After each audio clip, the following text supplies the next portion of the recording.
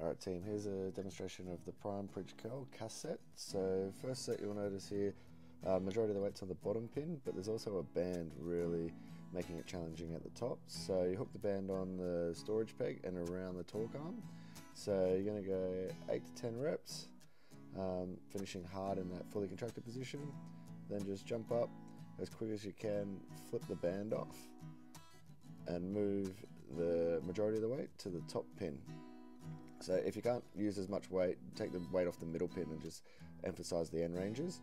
So this one will be heavy at the beginning and it'll drop off, but it'll still feel pretty heavy with that little bit in the middle. So here we're going to go 8 to 10 reps.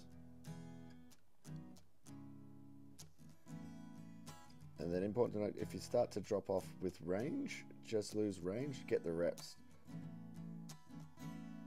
And then after 8 to 10 reps, move the majority of the weight back to the bottom pin and just finish whatever range of the bicep curl you have left. So the first few reps I might get majority of the way through, and then you'll notice my range will drop off considerably and I'm just finishing in that lengthened position or where the machine's stopping me.